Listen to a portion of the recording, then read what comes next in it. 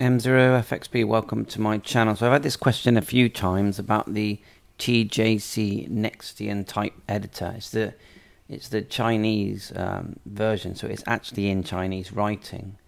So the only way to really understand it is to run the normal British Nextion screen side by side with it. So I did make a video on doing that here, so I'll put the link of that video in this description. But this is an answer to a question I've had from from my YouTube channel, who says he has one of these Nextion screens, TJC, but he can't use it because he needs the file. Well, I've managed to find the file. So go to Facebook now. It's an old file that I added in. This is a HMI file. You do need the HMI file to make this work. TJC, and I've only got 2.8-inch screen simplex. So I'll put the link in for this file, and then this is me where I've loaded the file, and you literally just go File, then wherever you save that file, click Open, and it's that simple. And then follow my video here.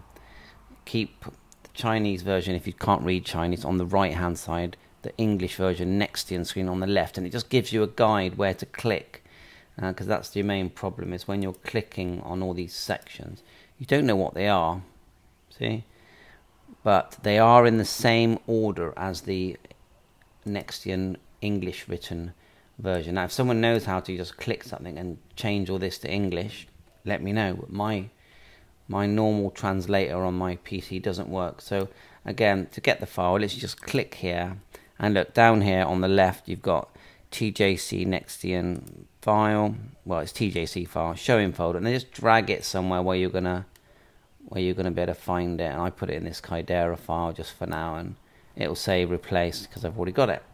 So I hope this helps. You still have to compile the data on that thing. So once you've got it, ignore that for now. Once you've got the file and you've opened it using that section, then you've got to go to the different screens and change the parameters, which you can change down here on the right. So you've got MMDVM there, and these are the things you change here. See them?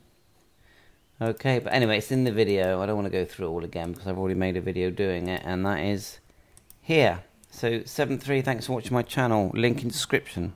Bye for now.